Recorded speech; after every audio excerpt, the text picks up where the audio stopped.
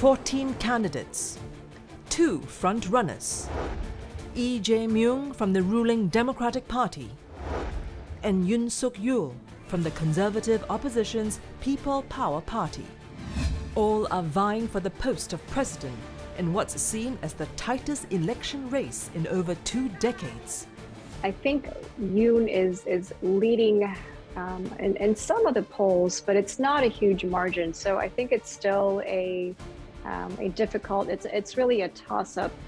But since the campaign began, real policy issues have been relegated to the background. Instead, personal attacks, scandals, and graft allegations have taken center stage. 가족의 문제는 이재명 후보나 윤석열 후보나 두 후보 다 가족들의 리스크가 있죠. What they differ is in the area of foreign policy. Both have adopted contrasting approaches in dealing with North Korea's nuclear threat.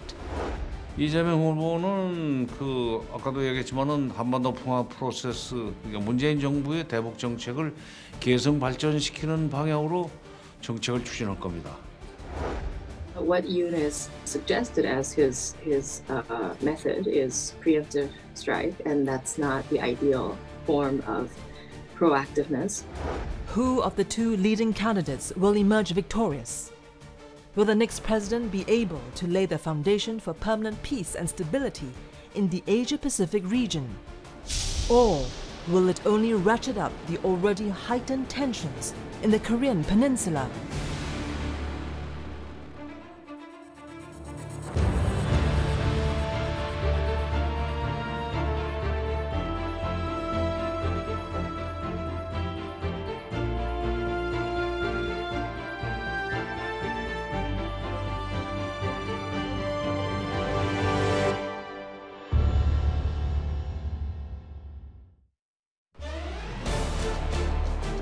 On March 9, 2022, South Koreans will go to the polls to elect a new president.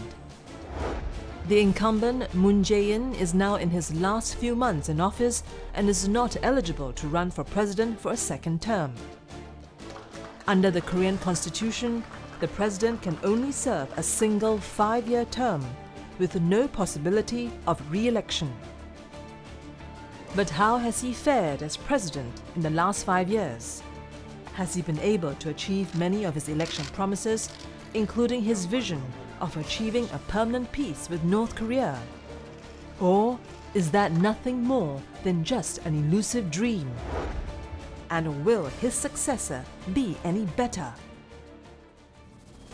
Leader of the Liberal Democratic Party, 69-year-old Moon Jae-in was swept to power in 2017. His victory in the May 2017 election ended nearly a decade of Conservative Party rule.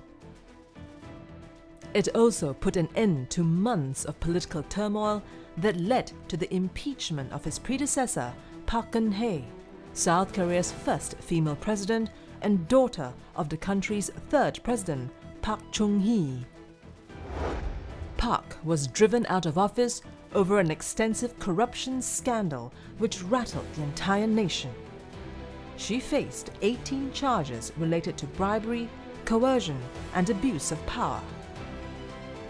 Among others, Park was accused of extorting tens of millions of dollars from scores of business conglomerates in return for business favors.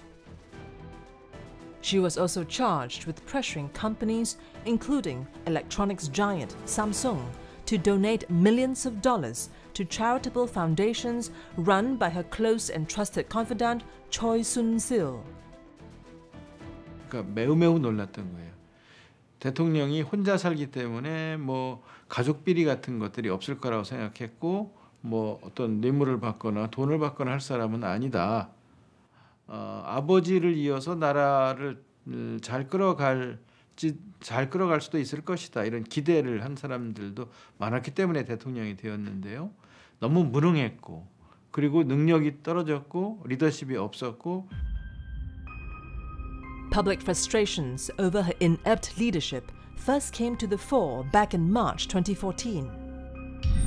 That's when a ferry carrying 476 people, mostly students, went down off the country's southern coast, killing more than 300 people. Park was widely criticized for her handling of the tragedy, with many questions being raised over perceived corruption and the lax safety standards. The Korean media even probed into Park's absence in the critical hours of the lackluster rescue operations. 박근혜 대통령이요, 나라를 이끌 만한 리더십을 가지지 못했다는 걸 국민이 확인을 했어요. 2014년에 세월호라고 하는 큰 배가 인천을 떠나서 제주로 가다가 침몰해서 304명의 국민이 희생당했어요. 오전에 침몰한 뒤에 오후에 대통령이 현장에 나타나서 구명조끼를 입었다는데 그렇게 구조하기가 어렵나요? 라는 말을 하는 걸 들으면서 국민들이 경악했어요. 깜짝 놀랐어요.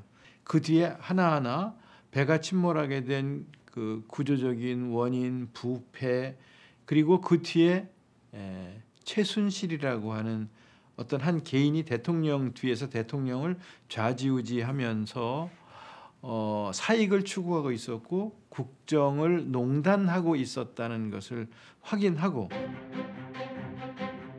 As details of the scandal began to emerge, angry crowds, estimated around 500,000 to 1.5 million people, thronged central Seoul. They protested for weeks, calling for her resignation. In December 2016, Park was impeached by lawmakers with an overwhelming vote of 234 to 56, stripping away her executive powers. And on March 10, 2017, the Constitutional Court upheld that decision, making her the first South Korean president to be thrown out of office by a court. In 2018, Park was found guilty of 16 out of 18 charges leveled against her and was sentenced to 24 years in prison for corruption and abuse of power. Her political downfall paved the way for the rise of Moon Jae-in, leader of the Liberal Democratic Party. Of course, I think Moon Jae-in took very huge advantage of this tragic political accident. That he was very minor figure in the Korean politics up until this impeachment occurred, but more or less he was lucky to take advantage of that event and rise to the power. The Park administration was riddled with scandals, with a president that was not really communicative with the public, so she was hermetically sealed and wasn't really listening to what the population was expecting of her as well. So Moon Jae-in represented something that was going to be a complete juxtaposition to what Park represented. He promised social equality, he promised justice and fairness, and essentially a refreshing break from the establishment. And this is how he was elected as president in May of 2017. Mr. Moon started his career as a human rights lawyer. He then served as the chief of staff in Roh Moo-hyun's administration, South Korea's 9th president. Mr. Roh was known for his policy of peaceful engagement and rapprochement with North Korea, an approach which he had vowed to rekindle. Among others, Mr. Moon had promised to create 500,000 jobs a year through a sustainable economic growth, address inequality, and eradicate corruption. 대통령이 되신 뒤에 나라다운 나라, 공정한 나라, 정의로운 나라를 만드시겠다는 비전을 가지셨고요. 그리고 특히 그 국정농단으로 인한 망가진 시스템을 복원해서 민주주의를 구현하는 그런 나라를 만들겠다.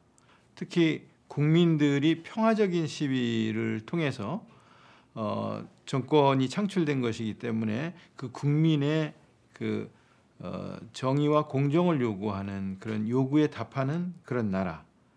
그래서 국정농단 세력을 척결하고 그리고 정의를 바로 세우는 그런 나라를 만들겠다는 비전을 갖고 임기를 시작하셨죠. But top of Moon's agenda was to usher in a new era of inter-Korean relations. He expended immense political capital to ensure engagement with Pyongyang continues. 대통령이 취임하고 4일 만에 북한이 미사일을 발사할 정도로 남북 관계는 대단히 긴장이 높았습니다. 그런 상황에서 문재인 대통령은 4가지를 약속을 했습니다. 첫 번째는 전쟁 불가, 즉 평화로서 문제를 해결한다라는 거였고, 두 번째는 대한민국이 주도적으로 문제를 해결하겠다. 즉, 세 번째는 북한과의 관계에 있어서 제재만이 아니라 대화를 병행하겠다라는 문제였습니다. 이 첫 번째, 두 번째, 세 번째가 모아져서 항구적인 평화 체제를 만들겠다라는 4번째 과제까지 이어집니다. 이 4가지 과제를 이루기 위해서 문재인 대통령은 많은 노력을 기울여 왔는데요. 그 결과물이 2018년 판문점 선언에 담겨 있습니다. 남북 관계에는 판문점 선언과 평양 선언 그리고 싱가포르 선언으로 이어져서 성과를 이루고 있고요. 예를 들어서 2010년부터 지난 정부 동안 매년 33회에 걸쳐서 DMZ 근처에서의 남북 간의 충돌이 있어 왔습니다. 판문점 선언 이후에는 3년 동안 단 한 번의 충돌밖에 없었다는 점들이 한반도의 평화가 일정하게 공고히 되었다라는 것을 증명한다고 생각합니다. But 5 years on, the stunning progress made by Mr. Moon hit a gridlock. Talks stalled in 2019 amid disagreements over international demands that the North surrender its arsenal of nuclear weapons. Pyongyang had called on Washington and Seoul to ease sanctions and drop what it termed as hostile policies before denuclearization talks can begin. The US, however, was unwilling to ease the crippling economic sanctions until North Korea takes concrete efforts at dismantling its nuclear weapons program. I think the Moon Jae-in's policy objective in terms of North Korea is twofold. One is to improve relations between the two parties, and the other is to denuclearize North Korean nuclear program. And I think that the two these aims all already failed. We don't have any progress in North Korea denuclearization as everybody watches. What we have observed is, North Korea has consistently increased its nuclear capabilities, and in 2018, they, in the New Year's address, Kim Jong-un declared he achieved historic aim of becoming a nuclear weapon power, and also he promised to improve his missile capabilities continuously. And as of this January, we have series of new supersonic missile tests from North Korea. And on the other hand, relations with North Korea. President Moon, I think he did his best to improve relations, to approach North Korea, to provide assistance as much as he can, especially to North Korean leadership. But he failed, largely because of international pressure and international sanctions. So how will his legacy impact his party's performance in this election? Do voters want more of the same, or would they take the chance on People Power Party's Yoon Suk-yeol?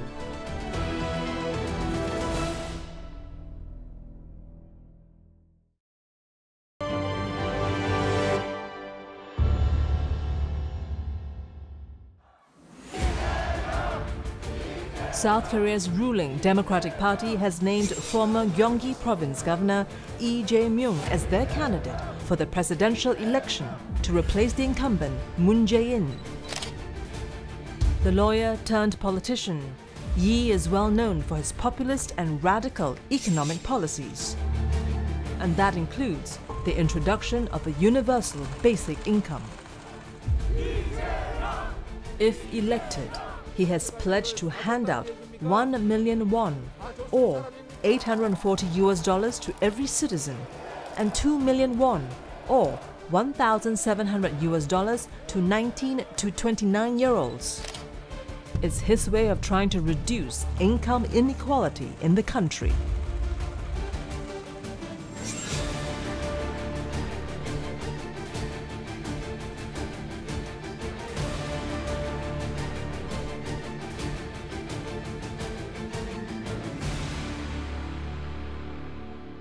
He's known for being this firebrand populist, successful social welfare programs, and his I guess his claim to fame now is to bring the universal basic income to South Korea. There's a question though as to how that's going to be delivered. Such unorthodox welfare policies have been popular with voters in South Korea, many of whom suffer from persistent youth unemployment, soaring housing prices, and high rates of relative poverty, especially among the old. That's why, during 2 of his 4-year terms as mayor of Seongnam, a city of 1 million people in Gyeonggi province near Seoul, Mr. Lee introduced unconditional payments for young people. For example, he offered postnatal care and school uniforms, all for free. He also extended similar welfare policies when he was governor of the Gyeonggi province, and that proved very popular to residents. He knows what, how, and when to talk to the public to appeal to them, and that's been, I think, his biggest selling point, is to understand the small pockets of South Korean population that he can appeal to and instantly get their votes. So that, I think, is charm. But when it comes to substance, we do wonder what he's going to be able to deliver that's going to be significantly different or an improvement from the Moon administration. But since the campaign began, Lee Jae-myung and his rival Yoon Suk-yeol, the 2 leading candidates in the election, have been dogged by allegations of corruption and abuse of power. Several of Mr. Lee's former associates have been arrested in recent weeks. It was in connection with a sprawling corruption scandal involving lucrative property investments in Seongnam. The origins of the project date back to his tenure as mayor, and the fallout nearly cost him his victory in the primary. Mr. Lee, however, has denied all allegations and has promised to cooperate with the authorities. The presidential candidate is surrounded with so much controversy and scandals. Not just Dae-jang-do and his sons, but also a series of things happened in regard to Mr. Lee's life as a lawyer and also as a city mayor and also the Gyeonggi governor of the Gyeonggi provinces. There are so many the scandals and allegations and issues raised, and the Korean people is just upset to see all these developments. And I think that these scandals will be another major factor to determine the presidency. A member of the Democratic Party, Do Jong-hwan, however, claims that the corruption allegation has already been settled and that Lee has now been cleared of any wrongdoing.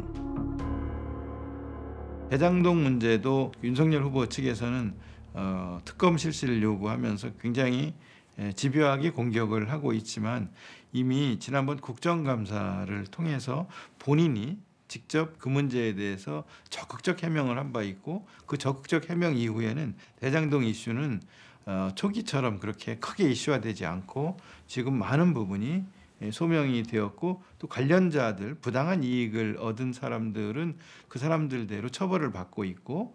I don't believe that Lee Jae-myung is free of any charges, but I also don't believe that Yoon Suk-yeol is clean or his wife is clean.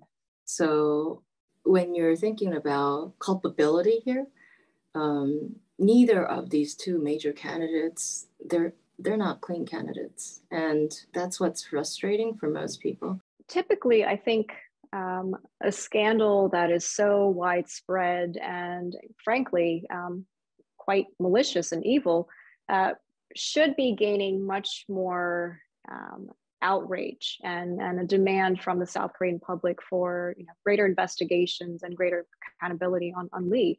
But we're not seeing that. I think, of course, COVID-19 might have something to do with it, where people are more focused on not getting sick and getting tested and making sure that economically they're surviving. On the foreign policy front, the expectation is that Mr. Lee will continue President Moon Jae-in's policies of engagement with North Korea. But will more of the same soft approach be enough to keep the peace in the Korean peninsula? 또 하나 문재인 정부가 한반도 평화 프로세스를 추진하는 데 있어서 훌륭한 업적이라고 할 수 있는 것은 미국 대통령과 북한의 국무위원장이 직접 바로 그 싱가포르에서 카펠라 호텔에서 만나서 정상회담을 하도록 만드는 거, 그거는 이전 정부에서는 꿈도 못 꿨던 일이죠. 그만큼 한반도 평화 프로세스가 내용 면에서는 상당 정도 진전이 있었고, 이재명 후보는 방금 말씀드린 한반도 평화 프로세스의 5가지 구상, 이 기본적인 구상에 동의를 하는 정책을 이어갈 거라고 봅니다. 이재명 후보가 만약에 대통령이 된다면 문재인 정부에서 추구했던 그 비핵화와 한반도 평화가 동시에 추구되는 정책을 계승할 것이라고 보고요. Conservative observers, however, have criticized the approach by the ruling Democratic Party, arguing that peaceful engagement and rapprochement with North Korea had already been exhausted by previous administrations, including that of President Moon. Yet, it has failed to bring about the desired outcome of ensuring a permanent peace with the North and getting rid of its nuclear arsenal. The assistance first and later the dismantlement of nuclear weapons. But this logic is nothing new. It was logic used by President Kim, President Roh, and President Moon. Outcome? The end result is utter failure. 3 presidents, they failed to persuade North Korea to give up nuclear weapons, despite all these assistances, rhetorical assistance, political, economic, military and security assistances. They failed.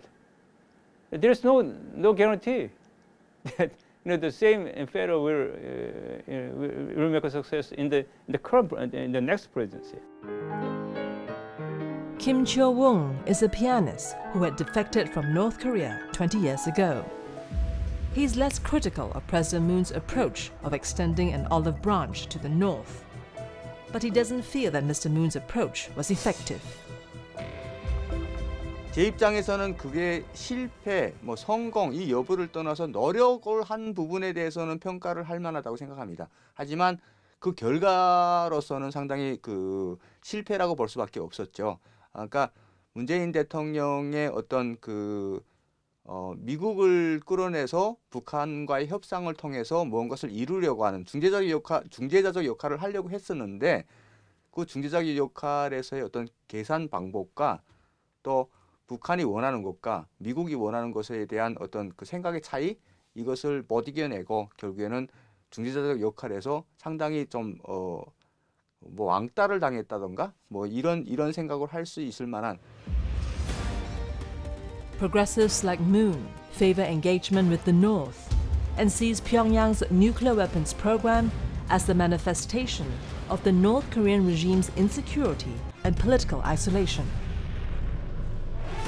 Conservatives, meanwhile, hold on to a more skeptical view of North Korean intentions and would prefer to take a tougher line. But which of the two approaches will win the hearts and minds of voters?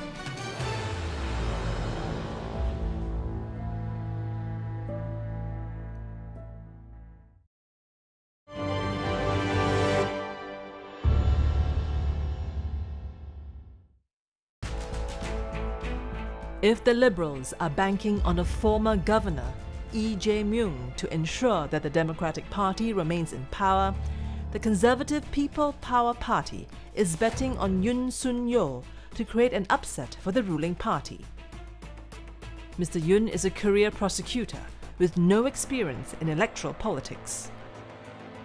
He made his name by investigating into Park Geun-hye's administration's numerous scandals, eventually imprisoning her and her predecessor, Lee Myung-bak, for graft-related offences. As a result, Mr. Yoon rose rapidly through the ranks to become the head of the Public Prosecutor's Office under the Liberal Moon Jae-in's administration in 2019. But Mr. Yoon appeared to have angered President Moon after his probe led to the resignations of 2 of his justice ministers. From then on, the relationship between Mr. Yoon, who was handpicked by President Moon to clean up the government and go after the country's most powerful, turned sour. When Yoon decided to essentially go after one of Moon's men, and that's also going to have implications for Moon as well in his presidency, that he wasn't happy with it and he fell out of favor. And for the South Korean public, who was enraged to see corruption, and not just corruption but unaccountability, and to see somebody from the administration actually take an objective stance and persistently go after the wrongdoings, was refreshing. So while he was basically, I would say, maybe scooted out from the administration, there was something else that was basically welcoming him on the other side, which was the opposition looking to bring about a refreshed, I would say, appearance and image of conservatives and what they represented. Mr. Yoon's image of a no-nonsense public prosecutor who's committed to the principle of fairness and the rule of law has attracted the attention of the opposition. After a series of corruption scandals involving its last 2 presidents, Park Geun-hye and Lee Myung-bak, the Conservative People Power Party was in need of a candidate who could help improve its battered image and boost its profile. The clash between Mr. Yoon and President Moon had opened up the path for the opposition. From being a hero for the Liberals, Mr. Yoon is now seen as a savior for the Conservatives. So Yoon basically represents the establishment, the typical conservative party in South Korea. We don't really expect him to be a dramatic departure from what we've seen from our previous conservative candidates from South Korea. His claim to fame, of course, is that he represents justice. He professes to be somebody who is honest, somebody who's going to bring justice and equality to the South Korean society. But Mr. Yoon's failure to present a clear policy vision and mediate a deep internal feud within his party had raised doubts about his ability as a leader. As a result, Conservative Party leader Lee Jae-myung resigned as a senior campaign official in December last year following disagreement with Yoon's men. Reports of Yoon's wife allegedly falsifying her credentials while applying for teaching position at 2 universities have also caused his popularity to plunge. Internally, party itself, I think, is going through a lot of upheavals with personalities and certain individuals wanting to have a greater presence. And I think that the infighting, I think, is something, it's a vulnerability, of course. By the end of 2021, Yoon Suk-yeol's double-digit lead had evaporated as Lee Jae-myung began pulling ahead in most polls. Mr. Yoon eventually managed to put his house in order and iron up his differences with the party chairman. That has allowed him to eke out a small lead ahead of the Democratic Party presidential candidate Lee Jae-myung just 1 month before the election. Some feel many South Koreans are just fed up with the status quo and are eager for a change of leadership. 더불어민주당 지금 정권 같은 경우는 너무 공정과 상식이 무너져 있고 너무 내로남불식의 그런 정치를 하고 있는 것 같아가지고 국민의힘이 지금 다음 차기 정권을 잡으시면 좀 그런 거에 대해서 공정하게 지금 정치를 잘 할 것 같아가지고 그런 생각을 갖고 있습니다. Jung Hee-young is a hair salon owner in Hongdae, a neighborhood in Seoul known for its urban arts and indie music culture. The Moon administration has been too obsessed with ending the war with the North that he neglected the affairs and welfare of the South Koreans. He feels that a change in government would be good for the country to help bring the focus back to the people. 이번 대선에서 국민의힘 후보가 대통령이 된다면 그나마 지금 정권보다는 조금 더 좋아지고 뭔가 좀 공정해지면서 대한민국 국민이 살기 조금 더 나은 나라가 될 것 같기도 했습니다. Mr. Jung, whose business suffered tremendously since the COVID-19 outbreak, even feels that relations with North Korea will improve under PPP. 국민의힘이 여당이 된다면 남북관계 개선 같은 거는 지금보단 낫겠죠. 그리고 남북관계가 저한테 얼마나 중요한 문제인가 저뿐만이 아니라 대한민국 국민한테는 누구나 다 중요할 것 같고 저한테도 많이 중요하지만 그 관계에 대해서는 제가 그렇게 썩 관심이 있거나 그러진 않는데 일단 민생에 관계된 거기 때문에 조금 더 개선이 됐으면 하는 바람입니다. But that departure from the current administration's soft stance towards the North is stoking fears among several regional players. Some are concerned that PPP's hardline stance could further destabilize the region, including his call for a preemptive strike on North Korea. On the stage, he basically said preemptive strike, but that's going to rile up all the tensions on the Korean Peninsula.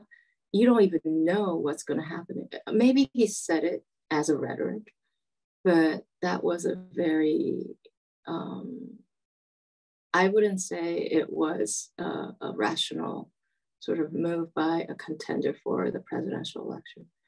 Because you're basically saying, "Oh, I'm a warmongering presidential candidate." 그 말씀을 제가 드렸고, 이 선제 타격은 전쟁을 하기 위한 것이 아니라 전쟁을 막기 위한 것입니다. 예를 들어서 핵미사일을 극초음속 미사일에 핵무기를 탑재시켜 가지고 남한을 상대로 쏜다고 하는 것은 벌써 그 이전에 이미 전쟁 상태에 돌입한 겁니다. 그러면 저희가 그냥 맞을 것이 아니라 우리도 미리 그 발사 기지를 공격할 수 있다.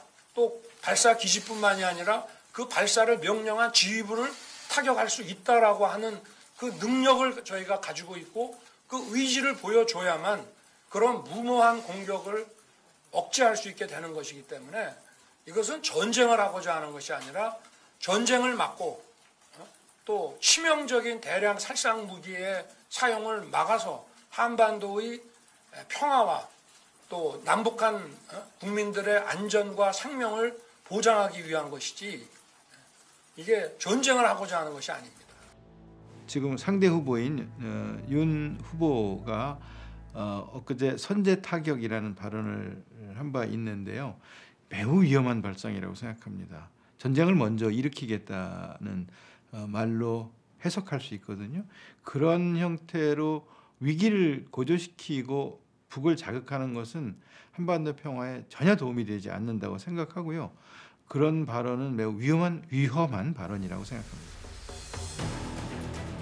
So how would regional politics look like should Mr. Yoon and the PPP come to power? could it be the start of a new era of stability in the region? Or will it lead to a heightening of political tensions in the Korean peninsula? And will South Korean voters give their stamp of approval to Mr. Yoon by voting him into office and bring the conservatives back to power?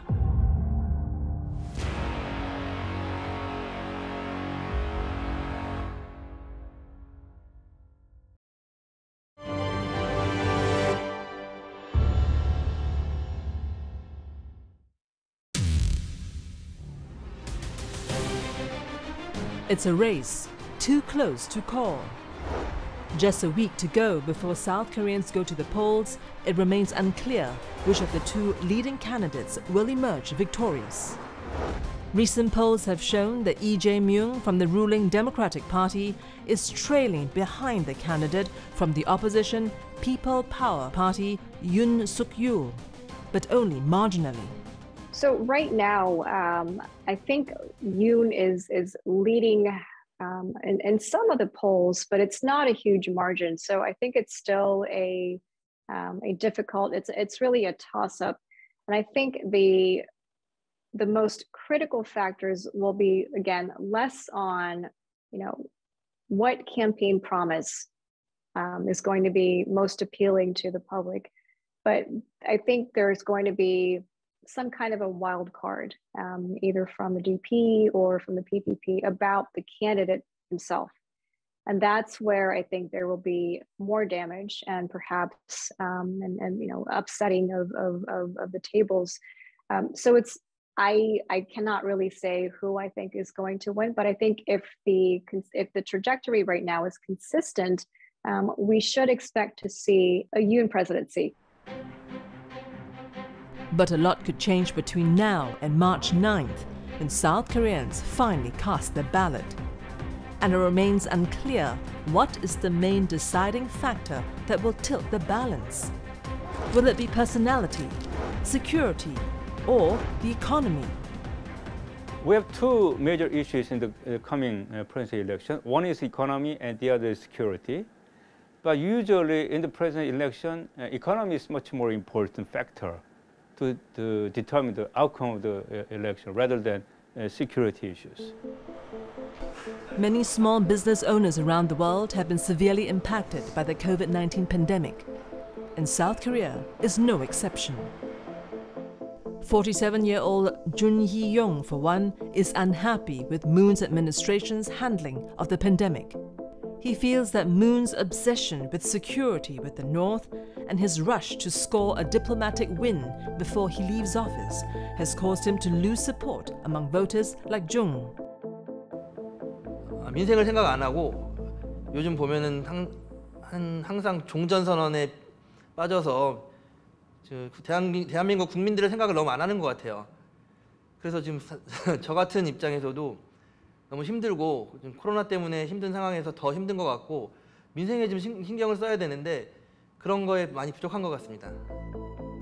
Mr. Jung says his income has been more than halved since before the pandemic, and he feels that the Moon government's COVID-19 response did not seem to be well thought out. 문재인 대통령이 이번 코로나 사태에 대처하는 방식 같은 경우는 저에 대한 소감은 너무 무작위로 하는 것 같고 그냥 국민들한테 강요만 하는 것 같고 하지 말라는 것만 많고 제대로 된 저희들한테 그런 방법이나 저런 걸 좀 많이 아쉬운 점이 있는 것 같아요. 그리고 무조건 소상공인이나 국민들한테 뭐 하지 마라 거의 그냥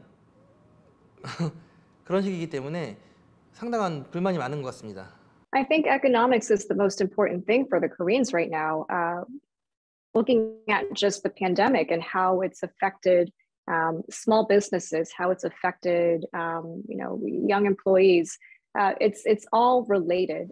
The South Korean public is going to be, I think, less critical about the foreign policy record because it doesn't directly, it doesn't have a direct impact on their everyday lives. But they will be critical, I think, in terms of what Moon was able to deliver, in terms of helping them bring food to the table, earning an income and improving the quality of life for not just the upper class of Koreans, but all Koreans. The reality is, more than 86% of South Koreans have now been fully vaccinated, and 60% of them have received a booster shot. To date, South Korea has largely been a COVID-19 mitigation success story. But the success has so far been overshadowed by a dramatic rise in the Omicron infections. In February this year, daily cases hit a record of more than 170,000. But the good thing is, the number of deaths has remained relatively low. 전염병 등 코로나 대응에 있어서의 탁월한 능력들을 보여줬다고 생각합니다. 대한민국은 오로지 봉쇄만을 통해서 코로나를 대응하지도 않았고, 그리고 방역만을 쫓지도 않았습니다. 방역과 봉쇄라는 두 마리 토끼를 잡았다라고 생각을 하고요.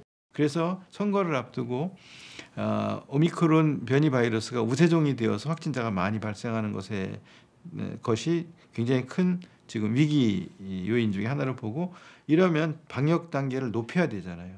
이러면 이제 경제적인 어려움, 중소상인, 자영업자 이런 분들의 경제적인 어려움이 뒤따르고 더 이상 참을 수 없다는 그런 그 욕구들이 막 폭발해 나올 수 있거든요. 여기에 따른 경제적 어려움을 대처하고 손실을 보상해 주는 대응 방안을 제대로 만드는 일, 이렇게 하면서 리스크를 관리하는 일이 선거에 굉장히 중요한 변수가 될 것이라고 생각을 하고요. 그리고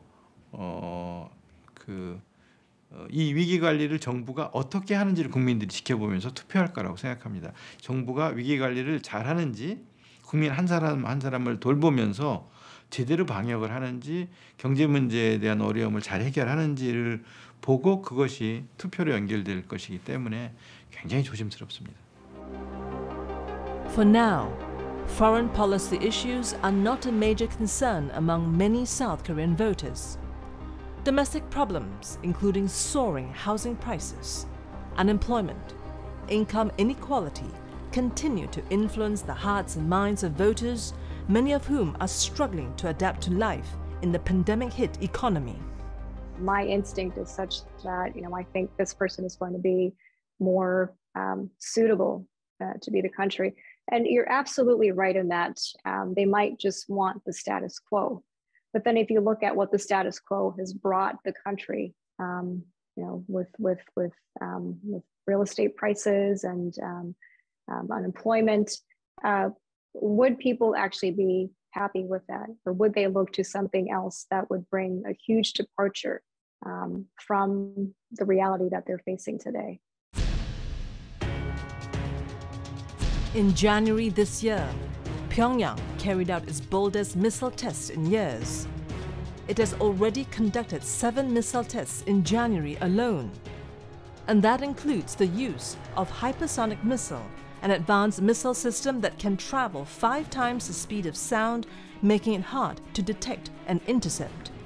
But observers believe that the latest antics by the North Korean leader will not have any impact on the election outcome, however destabilizing that action may seem. 북한이 최근에 또 미사일을 몇 번 발사를 했어요. 그렇지만 그 미사일 발사 때문에 선거에 큰 영향을 끼칠 거라고 생각하지는 않고요. 중요한 것은 선거 이후에도 한반도 평화를 위한 새로운 노력들은 지속돼야 한다고 생각하고요. 거기에 북한이 호응해야 된다고 저는 생각하고, 그리고 미사일 발사로는 남북 문제 해결의 돌파구를 찾을 수 없다. 저는 그렇게 생각하고요. 미사일이 아닌 다시 대화의 장에 나오는 것, 평화협정으로 이어지는 이 프로세스를 다시 가동하기 위한 노력만이 한반도 문제를 해결하고 함께 번영할 수 있는 길을 찾을 수 있다고 봅니다. Until today, it remains unclear if the incumbent President Moon Jae-in has done enough to ensure his party's victory. All evidence seems to suggest a very tight race between the two leading presidential candidates. And whoever wins the presidency will inherit a standoff with North Korea that could only worsen over time. The new president will also have to deal with a surging unemployment rate, soaring home prices, widening wealth inequality, and a pandemic-hit economy. Who will voters pick as their new president? Will they give their stamp of approval to the tried and tested formula of the incumbent Moon Jae-in by voting in Lee Jae-myung into office? Or will they put their faith in Yoon Suk-yeol to help rebuild his party's credibility and improve Moon Jae-in's dismal records? All will be clear when 44 million eligible voters cast their ballot to choose the country's 20th president on March 9th.